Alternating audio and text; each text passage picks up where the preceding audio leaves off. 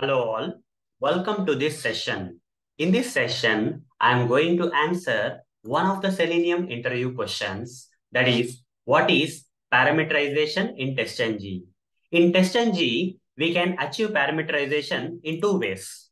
The first way is by passing the data from the TestNG XML files into the TestNG test methods with the help of this parameter tag and @parameters annotation. That is one way to achieve the parameterization in TestNG. This is one way. And other way to achieve parameterization in TestNG is by using this annotation known as @data provider annotation, where using which we can supply multiple sets of data to the same test method. Okay. So there are two ways in which we can implement parameterization in TestNG. Let me practically demonstrate these two ways for you now. For that, I'll switch to this Eclipse IDE where we have the sample TestNG project. And in this, we have a sample class. Inside this class, I'll create a TestNG method. Okay. Public void, I'll say sample test. Some name I'm giving for this method. And here, I'll just provide the annotation known as @test so that this will be converted into the TestNG test method. Import it. Now here I would like to write some Selenium automation code. Web driver is equal to new Chrome driver. Okay. The semicolon here. Over the mouse, import this web driver from Selenium library. Import this Chrome driver from Selenium library. Now say driver dot manage dot window dot maximize. Then say driver dot pitch. And here provide the application URL. Let's give this application URL, that is omai.blogspot.com. Copy this and paste this. Here we are hard coding the URL. Okay. So if I run this test will run. Okay. But here the URL is hard coded in the test method. Like this test method, there can be any number of test methods using the same URL here and there.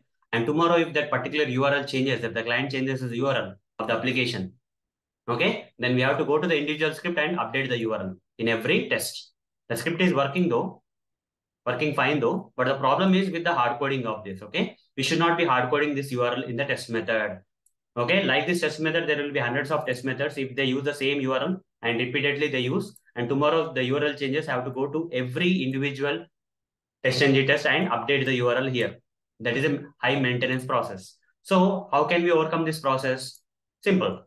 We can do one thing, that is we can create a TestNG XML file. Okay, for this, in this project, I'll create a TestNG XML file, right click and go down till you see TestNG and say convert to TestNG. You see a TestNG XML file is getting created directly under the project with this configuration. So here already you see this demo class where this TestNG test method is already noted down. Click on finish. A TestNG XML file will be created. Open that. And here we have the test tag. And below the test tag, you write down, you create a parameter tag. Parameter, give the name as any name. I'll just name it as URL and value as this URL of the application. Instead of hard coding this URL here, I am centralizing in the TestNG XML file like this. Okay. And self-close this parameter tag. That's it. Done. Now come back to the demo.java. And here, instead of hard coding this, what I'm going to do is here on the top of @test, I'll write @parameters annotation from TestNG. Over the mouse, import this from TestNG library. And here, circular bracket in that curly braces and provide double quotes and give the name of the parameter. URL is the name whose value is this URL. Okay. Give that here. Now, this URL will come into this parameter. Okay. To this parameter inside this method. This URL will be retrieved from this TestNG XML file and will be passed to this parameter of the sample test method. Now provide that app URL here. That's it. Now we are not hard coding the URL anywhere. So now if I run this sample test from this TestNG XML file like this URL will be passed to that TestNG test method because of this @parameters annotation and all. Okay. And the script will run properly. You see, let me run this TestNG XML file. The URL value will be passed to the demo.java TestNG test method. And the script is going to work fine. You see, to open the application URL, this confirms that we have successfully parameterized the test with the help of that. Okay. So the first way to implement parameterization in TestNG is to use parameter tag in TestNG XML file and along with that parameters above the TestNG test methods. Now there's one more way to implement parameterization in TestNG by implementing the data-driven testing with the help of data provider annotation. Let me show you how to do that. For that, I'll simply remove this and create a new test, public void sample login test. Okay, I'll write like this.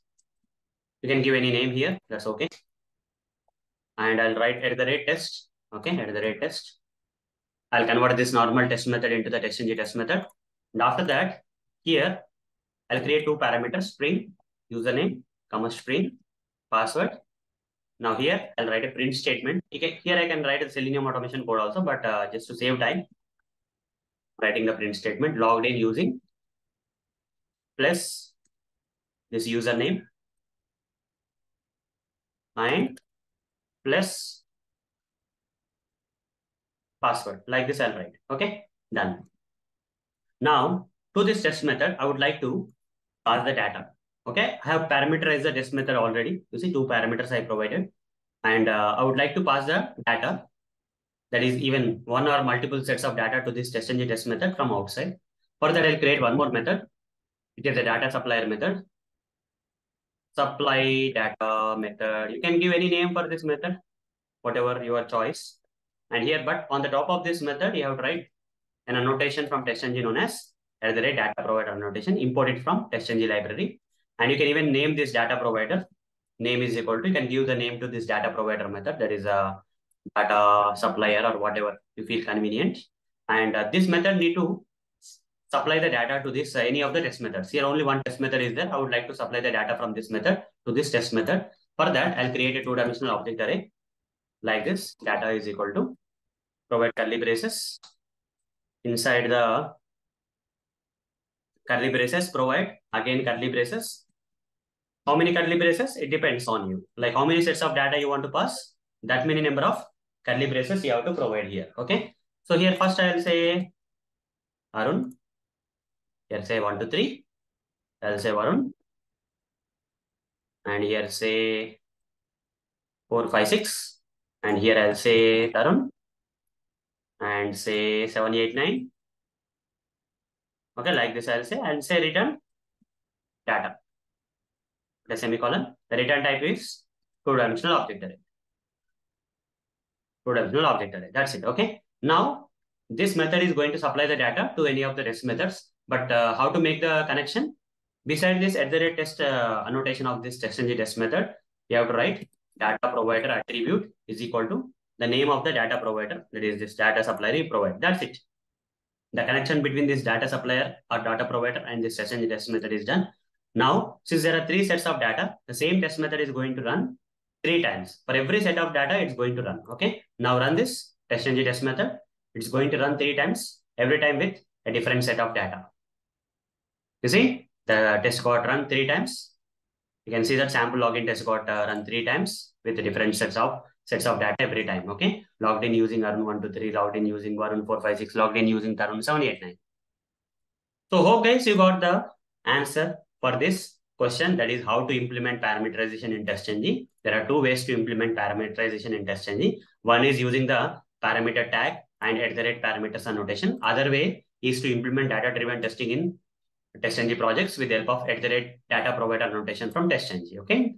By using these 2 ways, we can implement parameterization for different purposes in TestNG projects. So that's all for this session. Thank you. Bye-bye.